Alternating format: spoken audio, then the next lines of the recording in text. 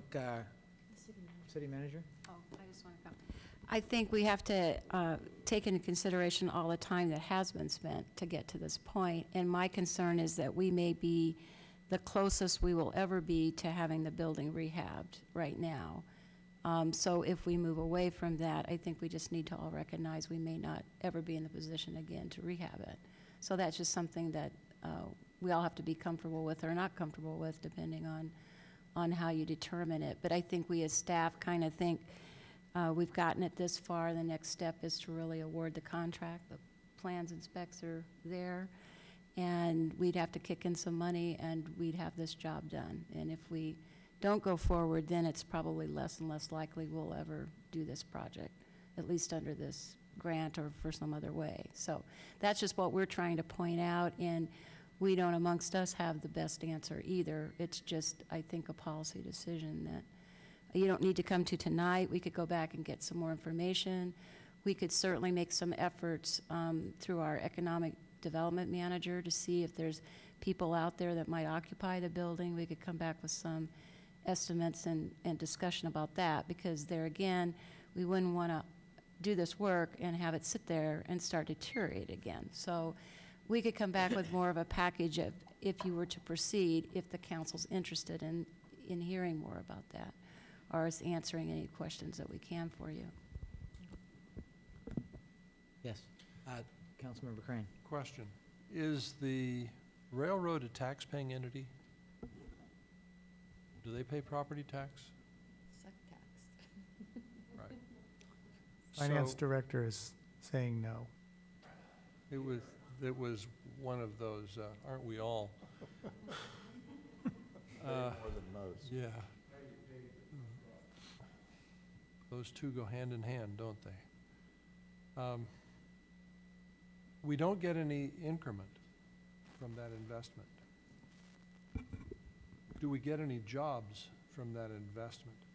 How will using the redevelopment dollars for that purpose benefit the community economically?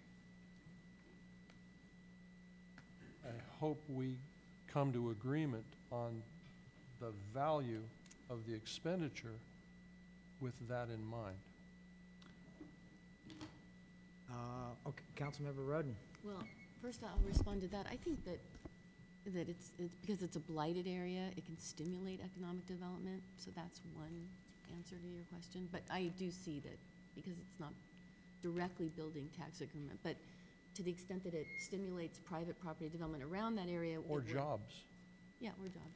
But then the other thing I was going to say as a question would be to talk to MTA and see if you know, they might want to occupy the building, and if there's some possibility that some bus stops might be able to be there. If you know, anyway, so that might be you know, in researching possible occupants.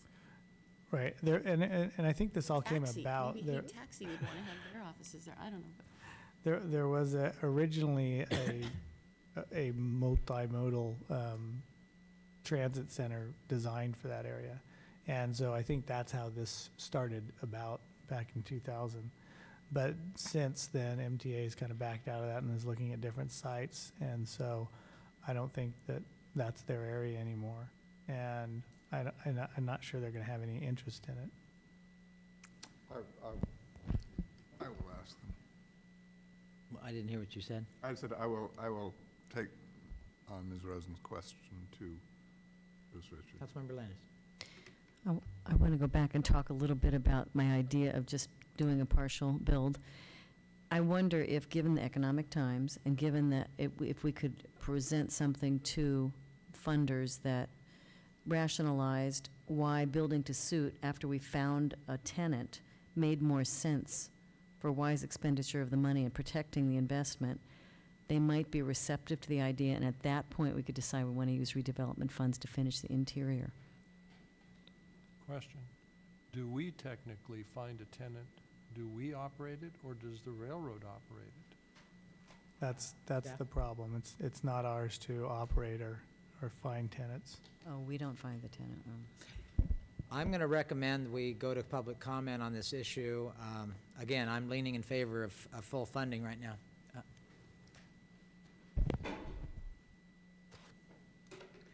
Judy Pruden. Thank you, Jane, for bringing that up. For us that have worked on this project, I have extensive time into the project. In 2001, 2002, I worked a lot with Rick. We did lose a grant to Fort Bragg when we tried to get the bigger pile. And,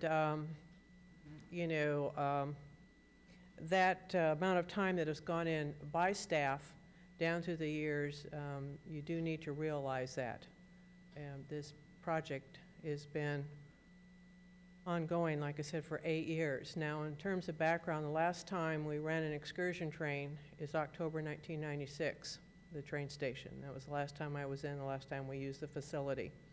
Shortly thereafter, the tracks were defective, and they shut down operations of both the freight and the excursion lines.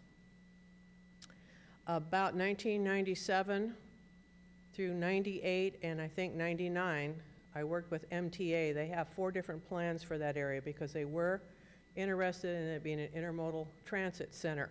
But the intermodal transit center also included Amtrak, bus coming over and picking up their passengers. They don't have to pick them up at Burger King. They can pick them up at the railroad station. That's a transportation use.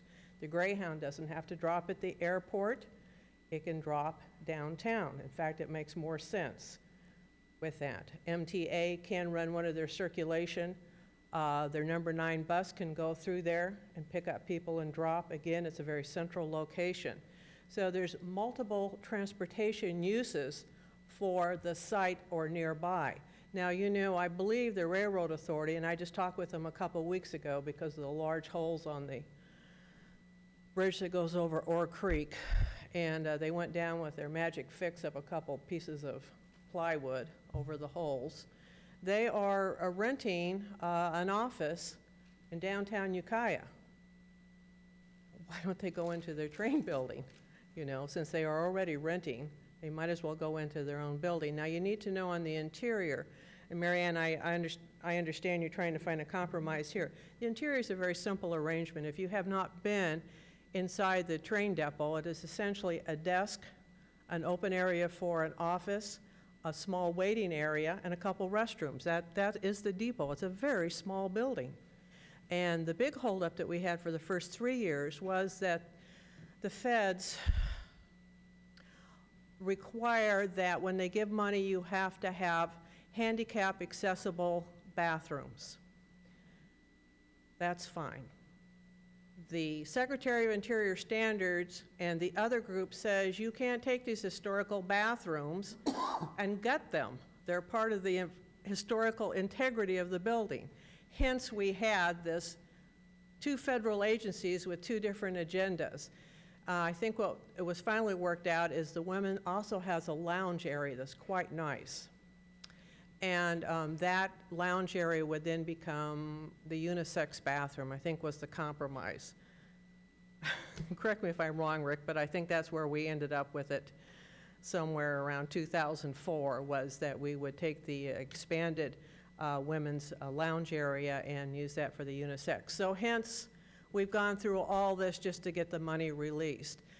This is a key project. Is there anything more evocative for a landmark in Ukiah coming into than the train station on a gateway? My gosh. A few years ago, we hosted Mari, help me out on this, please. The League of California Cities has region things. Are we the Redwood region? Okay. We hired a trolley, and I got up and we did all the landmarks in town. And poor Candace was never so embarrassed in her entire life because I set up the circuit, and as we went around town, she kept having to jump up and say, but when we get this fixed, it's going to be fabulous, because people are just looking at these, some of our landmarks, and they're not as pretty as they should be. Not everything has to necessarily equate to dollars. Doug is concerned about how does this translate to jobs, but one of the answers is that sometimes aesthetics and quality of life